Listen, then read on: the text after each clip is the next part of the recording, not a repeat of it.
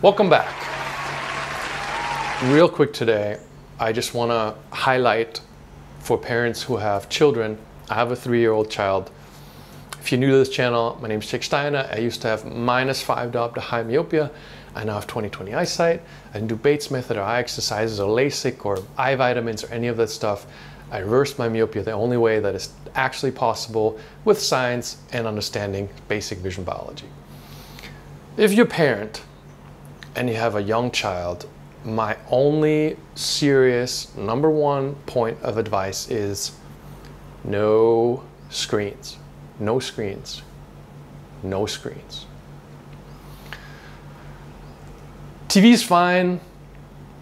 Screens at a distance that is a fixed distance away from the child for some short periods of time is fine.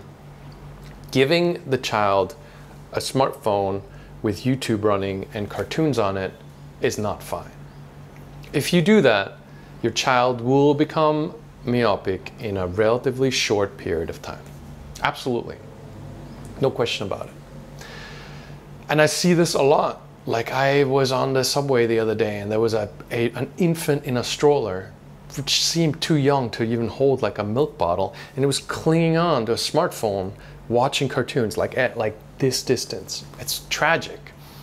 A child that young, the eye is actively developing. Like when you have kids, look this stuff up. Don't just trust me.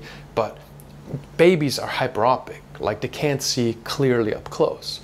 The way the eye develops, the eye is developing after the child is born, right? Like, of course, a lot of eye development happens in vitro, blah, blah, blah. But once the child is born, vision is still not fully developed. So a lot of the eye's calibration happens from environmental input. The child seeing the world shapes the length of the eyeball for correct focus. And this happens throughout your life, actually. It never stops. It's not like there's this misinformation that after puberty or whatever, your eye stops changing in length. That's absolutely not true. But the most active seeking part of this development happens in young childhood. Last thing you want is to do this to your child. I know it's convenient parenting. I have a 3-year-old. I have a big family, and people try to give my kid a phone when he's crying and complaining, and I've said no so many times. And I'm kind of known as the smartphone tyrant because I will not permit my kid to be holding on to a smartphone at this distance and watching cartoons. It doesn't happen. Never, ever, ever, ever, ever. And if you're a parent, you don't have the unfortunate exposure that I have, where I open my email on a daily basis, on an everyday basis. I have multiple emails from parents going, help, my 5-year-old was diagnosed with myopia, help, my 3-year-old, help, my 2-year-old, every day, every day. And my first question used to always be, does your child get to hold a smartphone and watch cartoons? And the answer is always yes. And I get it, right? Like, it's easy. You do that, child stops crying, child's quiet. It's like a parenting hack shortcut. But think of it like, if you ever heard the stories of the grandparents who used to put a drop of alcohol in the child's milk bottle so the child will go to sleep, it's like that. Like, it's not a brilliant idea. It might seem to work at the time, but it's not a brilliant idea because you're paying for that quiet time with myopia. Because that, I discuss this in other videos. It's kind of too much of a topic for just this one video, but basically this distance, right? Prolonged exposure of this distance causes the first myopia symptom. Watch more videos. I'll try to link some stuff below. Why that happens, the basic biology. But basically, you do not want to do this. This is not an acceptable shortcut to parenting.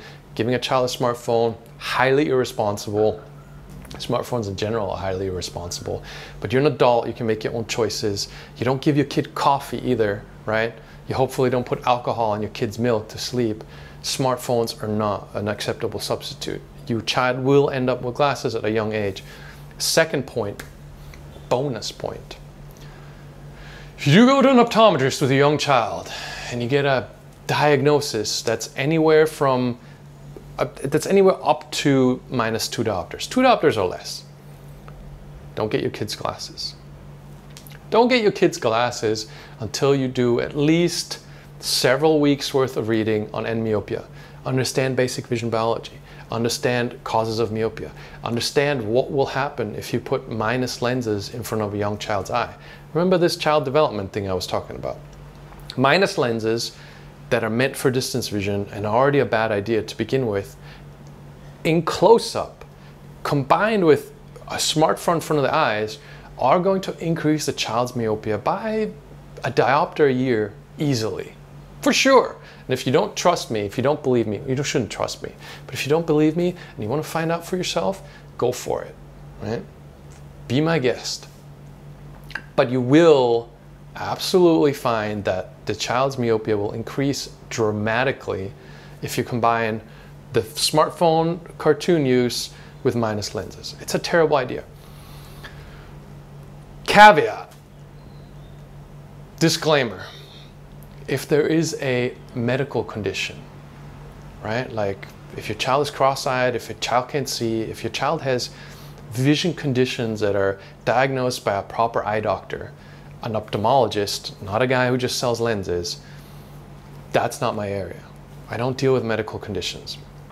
If your child has some vision deficiency, don't throw away the child's glasses. If the child legitimately needs glasses because there's some developmental issue, by all means, listen to the people who know what they're talking about. Not me, right? I'm talking about less than 2 diopters, healthy eyes, normal child, the problem being smartphone cartoon use. That's all I'm talking about, right? Like don't go off the deep end. Like this is not conspiracy theory stuff. This is not like crazed health nature stuff.